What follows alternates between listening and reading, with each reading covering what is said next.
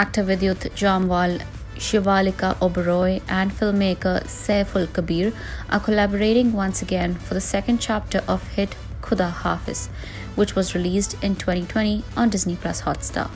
The first chapter of Khuda Haafiz was set during the financial crisis of 2007 and 2008.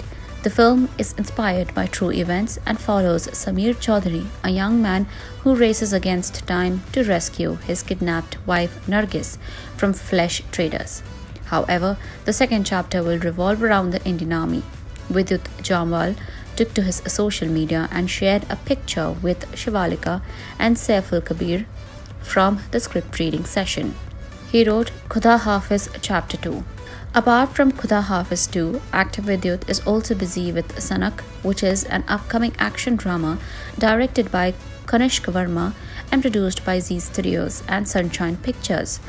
The film also features Rukmini Maitra, Neha Dhupia, and Chandan Sanyal in the lead roles.